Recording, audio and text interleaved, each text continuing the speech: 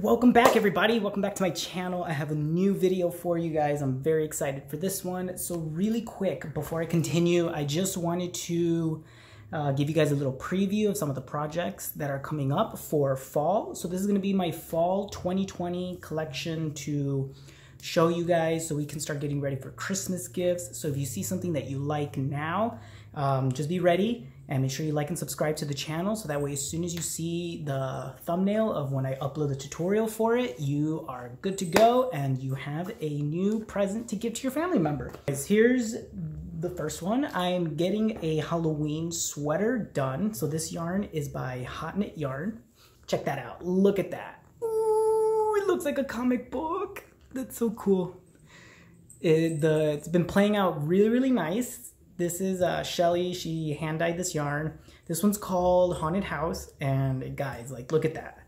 The way it just looks on screen is amazing. In terms of another hand dyed yarn project, I got this shirt. Look at that. Oh, that is crazy on camera. Look, let me see if I can get more of it. Oh, wow. That is playing out so crazy on camera. But anyways, this is a shirt. I'm finishing it up now. I might redo it in a different sized hook because I don't like how heavy it is. I want it to feel a little bit lighter, but it's got a collar here at the top and it's 2 different colors. So look out for that tutorial. This one was only with 3 hanks of yarn. So even though it's very expensive hand dyed yarn, you only really need 3. One of the final projects, there's 2 more, but I haven't started them yet. But these are the ones I have started. This is a men's fisherman wool. So I recently just got a yarn support box from Lion Brand Yarns, and this is one of them. So I'm using their fisherman wool yarn and just alternating between 2 colors. That's all it is. I'm just cutting. So nothing too complicated. It's just playing around with placement of the yarn and you get that cool effect. Nothing really special, just cutting and alternating colors. Make sure you like and subscribe and hit that notification bell so you can see when they are coming up on the channel. But so far so good, right? I'm trying to give you guys a wide variety of color because I understand some people like neutral tones, some people like the blue tones, and some people like the wacky crazy tones. So I'm giving you guys a little bit of everything, and yeah, which one's your favorite so far? This is the real reason why we are here. So this video specifically is to show you guys, it's a challenge video. Now I was challenged to create garments from head to waist, not head to toe because I'm not making any pants, from head to waist using only 1 ball of this yarn. And I am talking, of course, of the CARON Anniversary Cakes. These are new. They have been dragging at Michael's to put these in the stores, but I'm assuming if they uploaded the website now officially, because we've only seen photos of this, then I'm pretty sure you can find them at your stores.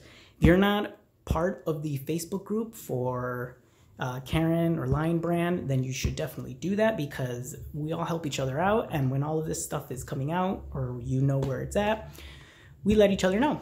So a little bit of context. These cakes, this isn't actually the first time that they come out. I believe they came out as a test run about a few months ago. They literally only selected very small amounts of Michaels and they got them. Like, this is huge, guys. Like, this is the biggest ball of yarn I've ever, on camera it looks big, but look at my head. Now look at that compared to it, because I know you're watching me on your screen, but that is huge. And you know what, let me go get an original cake so I can compare it. All right, so I got some skinny cakes here and I'm gonna put them next to this one so you guys can see the comparison. Like, it's still taller than 2 skinny cakes put on top of each other. It's still not big enough. So just keep that in mind. With over 1,000 yards in this ball, I'm pretty sure I can make a hat, a scarf, and a sweater with just 1 ball. And I'm gonna show you guys how to do it. Using a combination of closed and open stitches, we can get creative and make some yarn magic. A lot of you guys like it when I geek out to the yarn. This is so soft. Oh, there was a question if how similar is this yarn to a chunky cake? Let me go show you. Okay, so I got a chunky cake here. This is also a size super bulky 6, and I'm gonna put them side by side. We're gonna analyze these because I don't think they are the same as much as I want to think they are. I don't know, they seem similar to me. I don't see a big difference. This does seem a little bit softer, but I believe it's just called an anniversary cake just because of the size and how much you're getting out of it. So design wise, this color scheme is super funky. It's very hipster, I love it. It's playing from cranberries to browns, cranberries to purples to rose golds to greens and teals. So I think the idea is I want to make the sweater first so I know how much yarn I have left over for the scarf and the hat. Because then if that's the case of not having too much yarn or sufficient, I can make the hat, the beanie, very open concept with open stitches, and the scarf same thing. So I could just use window panes and stuff and V-stitches. So I think I'm gonna do that. I'm gonna make the sweater first, then we're gonna make the hat, and then what's left we're gonna do either a scarf or a bandana, or we'll just leave it up to that. But I wanna make sure I have a scarf and a hat for sure. First thing is first, everyone always asks me what's the first step that you do? The very first step that you always wanna do is you wanna measure yourself. The reason why I always say that is because your measurements always change. So for example, I'm like 10 pounds, 15 pounds, 10 pounds heavier than what I normally am, so my measurements have changed. So anyways, I'm gonna measure myself real quick. I'm gonna get my measurements, and I want the stripes to go vertical, so that way you don't, for people for some reason don't like horizontal stripes. I like horizontal stripes, but everyone's asking me to do vertical stripes, so for the sake of this sweater, I will make vertical stripes.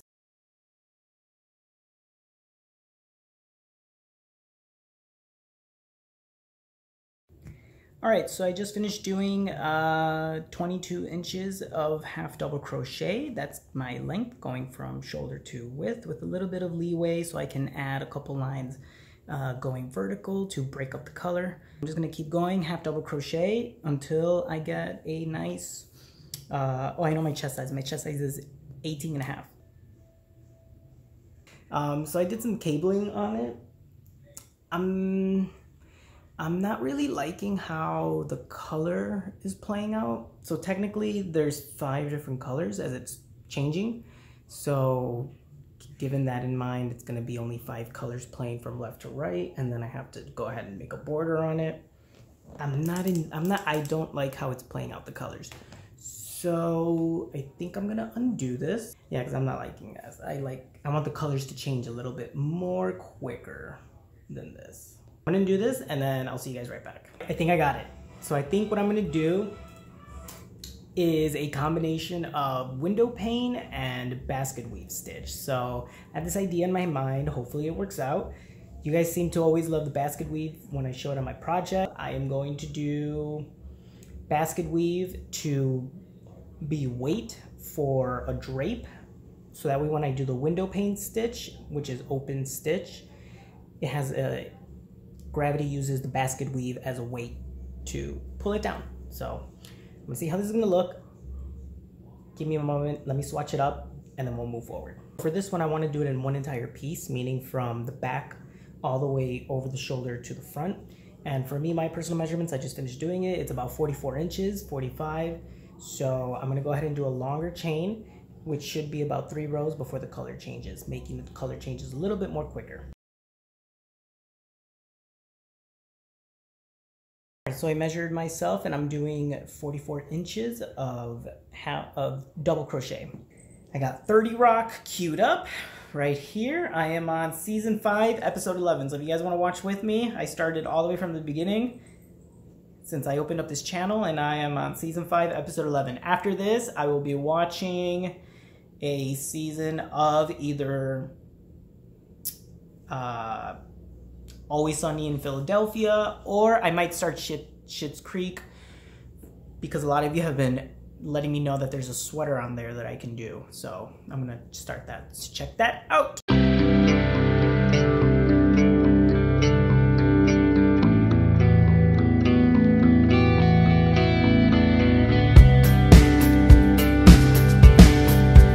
All right, you guys, welcome. Good morning. It is the next day. The great thing about working in one piece from left to right is that once you reach halfway, you can actually swatch half of your outfit. And then if you like what you did, you can continue doing the same thing. You just repeat it for the other half, or you can frog it there and fix what you don't like. So this is our swatch, okay? This is what we're gonna do. This is half of the garment right here. It looks crazy. I wanted it to have different stitches on it so you could see exactly how this yarn plays out, how it looks, and just how it interacts with each other. Looks amazing. It looks like a lot. So this is half, okay? And then we're gonna attach it here. The neck hole is gonna be here, and we're gonna repeat the other thing, but in reverse. So here we have the basket weave stitch. So if you want, you just do 3 rows. You can count 1, 2, 3. 3 rows of basket weave stitch. And then we move on to 1 row of window pane, double crochet, half double crochet, and another window pane. So window pane, half double, window pane. Then we go back to basket weave, but this time we're doing 4 stitches instead of 3. 1 more window pane. And here we're gonna do a waffle, but instead of making this pop out, you're just doing a braiding technique here. So it's supposed to be waffle, but you get this cool effect with it. I call it like a ladder effect. So you're just doing a braid, so front post on the back. If you want to see the reverse so you can see how it is. So just pop them out, and then 1 stitch is on the other side, 2 stitches reverse. 1 stitch on the other side, 2 stitches reverse, and you get that nice effect of row, row, row, and you have the braiding going all the way down. It's an illusion. The technically doesn't go underneath these stitches, it's just here, but it looks like it goes all the way down. I mean, you could stop here and make it a scarf if you really wanted to. What you do, so it's 1 piece. You're gonna fold it, and you're just gonna stitch mark now. Starting a little bit, give yourself some leeway in the back because you have to keep in count this section of your body. It takes up surface area, so just go a little bit in the back, so that way you're not pulling this down as well when you adjust it on your shoulder. Stitch mark it, and then stitch mark about 20-22 stitches. That's for me, my neckline here, or however big you want it, and then continue all the way down. And when you come back up, just put it into the chains that you're doing. I'll show you guys now.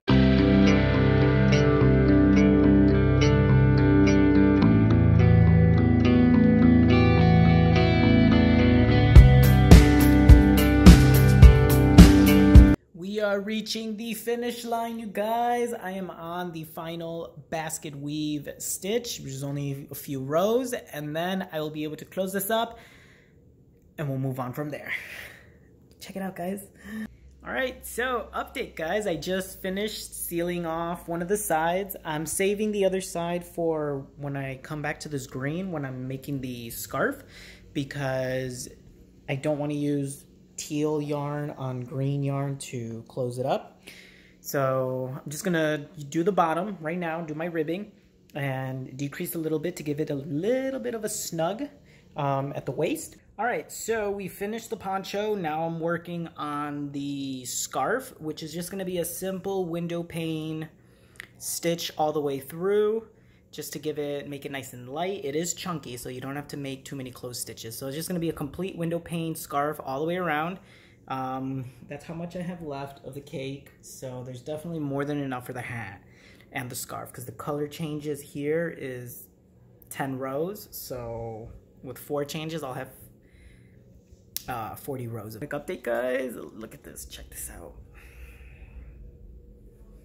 Pure window pane all the way through, nice and long. And the great thing about the V-neck is that once you have the scarf, you can just stick this part in to keep the wind from going out. So now your 2 garments, if you keep them separately, now became one as you're going outside. Look at that. Texture galore! In case you don't know how to do a rim, all you have to do is, you see those 2 loops?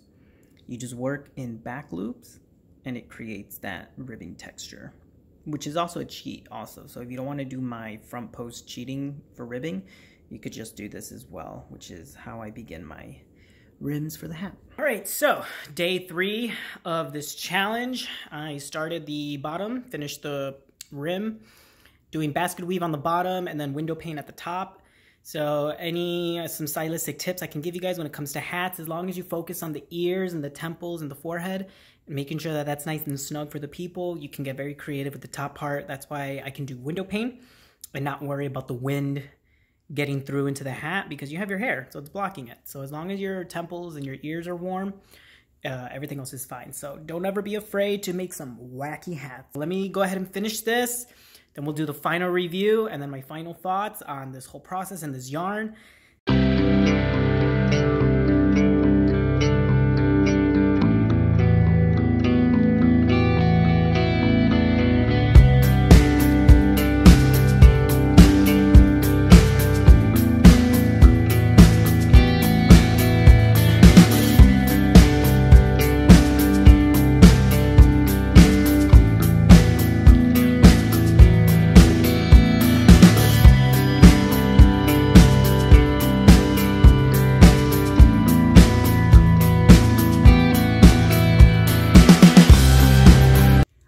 You guys, so that was our challenge video for the new CARON Anniversary Cakes. Hopefully you guys enjoyed this video. So the whole point of this was, I've been seeing a lot of comments about the pricing of this cake. Guys, ladies and gentlemen, use a coupon. You can always use a coupon for it, but I wanted to prove to you and show you that you can get a bang for your buck. You can get a hat, hand warmers, scarf, and a sweater from one cake. Hopefully you guys enjoyed it and learned how to do all of this and visually are able to see it. Go ahead and rewind and rewatch the video. Don't forget to like and subscribe. But we have officially launched fall with my first fall 2020 design. And this is a head to toe design from the new CARON Anniversary Cakes. They're 100% acrylic and over 1,000 yards in each cake. So many options to choose from. And make yourself this comfy sweater. It is so cozy. Like, I just want to take a nap. The order is basket weave, window pane, half double, window pane, basket weave, window pane, and then this is a ribbing effect with a braid underneath. So just pretend you're doing waffle, but instead of actually doing the waffle, the squares, just don't do the middle part. The middle part will be what the actual braiding is. And then it just turns into a V-neck. All the way. You can put it in here to block out the wind. So many options from this. So hopefully you found something that motivates you. And thank you so much. I'll see you in the next video. We have the Fisherman Wool coming up, so I'm very excited with that. And we have a Wonder Woman sweater to celebrate the new movie trailer that came out with Lion Brand retweed.